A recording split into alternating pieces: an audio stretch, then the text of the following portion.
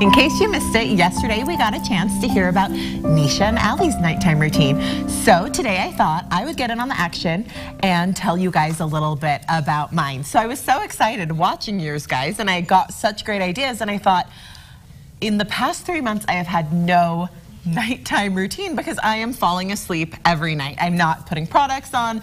If I brush my teeth, it is amazing and very exciting. So I will tell you what I said, you know, when Marshall was telling me and I saw yours, and she said, well, we'll let you share tomorrow. My nighttime routine is actually putting my kids to bed every night. So I wanted to share what we do with you guys and let you know what kind of works for us. Do you sometimes lay by your kids and then fall asleep and wake up at 1 o'clock in the morning? And by sometimes you mean every night. I did the same every thing. night. You're so exhausted. Well, and I'm excited to hear about, because I'll tell you what we've been doing, and I want to hear when that kind of switched over for you.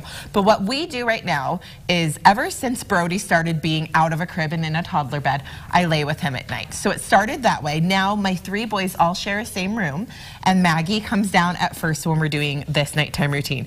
And so that's kind of why we started doing it.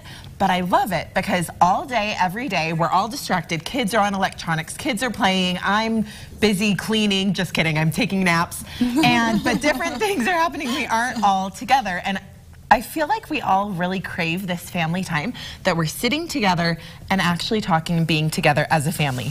So what we do is Taylor comes down for the first part and Maggie's in there for the first part, and we kind of read together, and then we say our family prayer, and then Taylor and Maggie leave, but I stay with the 3 boys. And every night, we used to read just bedtime stories, you know, you do the books, but now we've gotten into chapter books, which is really fun. It's also kind of a reward for the day. If they're going to bed on time, then we get to read the book, and it's really opened up like this great thing for us. We do a chapter a night if they're good. But I'll tell you what I've really learned from this and loved. So my second is more quiet. You know, Brody's very much like me, talking all the time, sharing, very communicative. But my second is more private. And at night, he's usually the last one to fall asleep. And it's this sacred, wonderful time that the 2 of us get to spend together.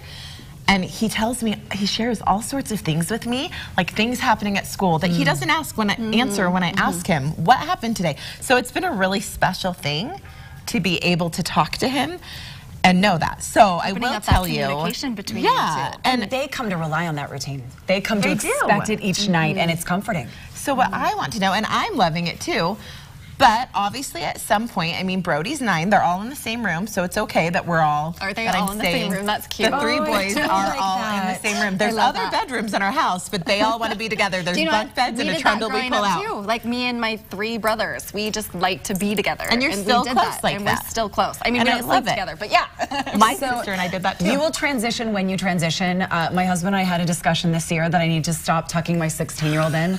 Because I just want to. Like, I want to come up, and he's like, she can actually go upstairs and get in bed on her own. You know that, right? There needs to be some. The question is, though, does your 16-year-old want that? Because if she still does, then you keep doing it. I make sure there's some nighttime conversation. There's some, like, but if you need to go upstairs and get your homework done and listen to an audio, but whatever you're doing, I like you to have your time at 16 and at 13. Yeah. My other daughter's shifting that way. But it is hard for me to let that go because that routine was such a big part of our night. And I wonder when I'll stop laying in their room until they fall asleep. It's coming. It's coming. So you enjoy every darn minute of waking up in their bed at 2 a.m. But as one grows up, another one comes into the family. And then another one comes into my bed later in the night. And then now they're teenagers, and I hope they're in their beds. Where are you? Wait a second. I don't know. Yeah. I don't know. Hey, coming up next, we are heading